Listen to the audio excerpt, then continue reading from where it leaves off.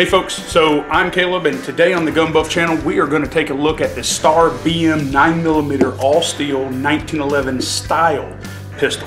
Let's move the camera so you can take a closer look at it with me. Okay, so most of these imported Styar BMs are coming in with the original box. Some don't have it, but most of them are going to have the box, which is just cardboard. They're going to have the original Styar manual, which is very nice. It is in Spanish.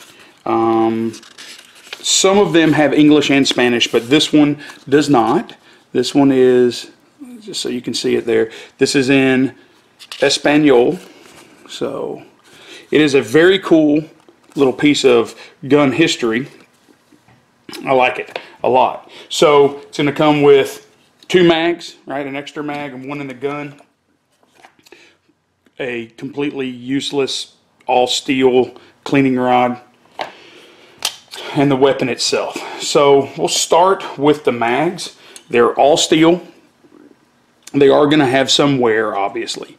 They have these steel, stainless steel followers, but they're really well made.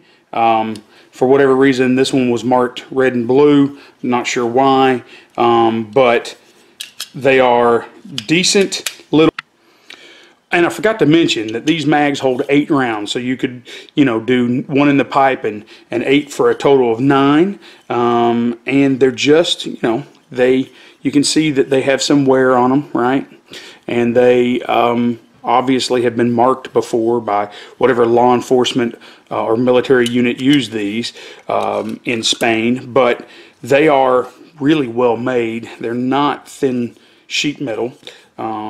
It seems to be absolutely completely fine.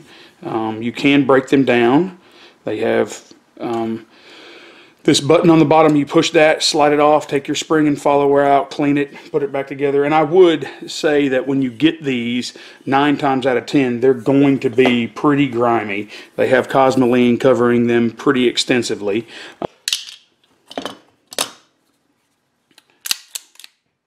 So we will function check this little dude right there. Nothing in the chamber, no mag in the gun.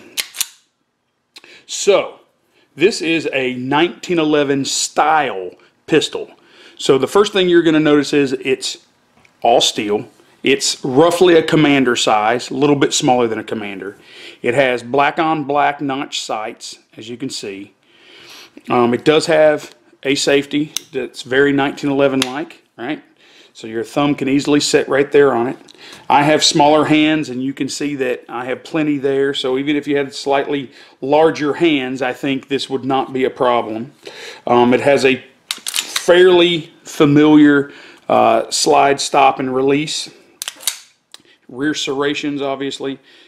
And now we start getting into the differences between this and a traditional 1911. The grips are Styar BM only. They do make wood ones, and these, most of the ones I've seen recently have black polymer. It is a slightly, and I do mean ever so slightly, beveled magwell. The model designation is stamped in the bottom. It has a traditional Browning push release on the frame. It has an external extractor, which, as you all know, is not very traditional to 1911s. It also has the ability to, even though it's single action, right, it has the ability to put the safety on, obviously, while it's cocked and locked, and you have the ability to put the safety on when the hammer is down. So you could, in theory, carry it like this, and then sweep your safety off and cock your hammer and go to town. Now, why you would want to do that, I'm not sure, but you can have it hammered down on a loaded chamber and put the safety on. Now, you probably noticed that before that it does have a magazine disconnect safety, so no mag in the gun. Gun is fully cocked, but I cannot get it to fire. That's a bummer. Sometimes people dislike that. Sometimes it's not a big deal. For me, it's a big deal. Even if I'm down to my last round and have no magazine in the gun because maybe I lost it, or maybe it got damaged, or maybe it's having a malfunction, or maybe a bad guy got my mag somehow. I don't know, but I like the ability to fire my gun in any condition, not just when it has a loaded magazine in it. So that's kind of a bummer, but it is a nice feeling gun because it has the ergos of a 1911, so it should shoot really well. It should point really well. You'll see that the import marks there from Century Arms International is pretty loud and proud there. At least it's not white, but most of these that you're going to find are matching serial numbers, but then they get a new serial number when they come in and get imported. So there's the maker's mark right there, which is pretty large on these guns. It really doesn't matter which star you get, they're all pretty loud and proud. But I can tell you that I've brought a lot of these in. I've sold a lot of these. They continue to sell well, particularly right now as prices get stupid crazy. And they're only going to get crazier, obviously, as we get closer to the election. All right, let's finish up like we always do with pros and cons. So the biggest pro for me is cost. This dude right here is very inexpensive, but yet reliable. So that's the second pro. I also like the weight, and I'm a 1911 guy, so I certainly like the way it points, right? It is a very easy gun for me to shoot, and would be a very cost-effective way for someone to get into 9mm 1911s, which tend to be a little pricey. Cons. There's not a lot of aftermarket support for a gun that was last made 30-some years ago. So, you know, if you're looking for that perfect tactical, you know, holster, Kydex, probably not. Now, you can take it to custom guys and gals, and they'll make you a holster, right?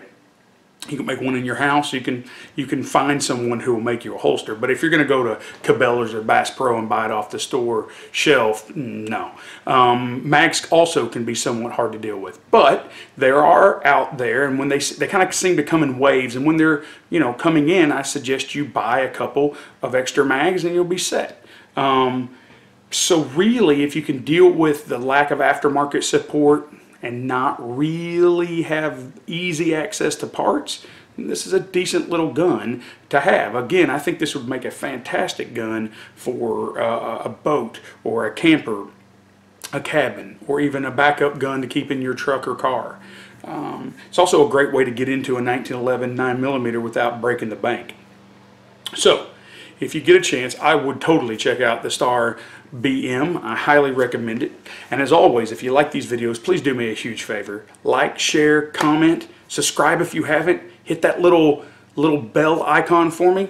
And as always, be safe and be good.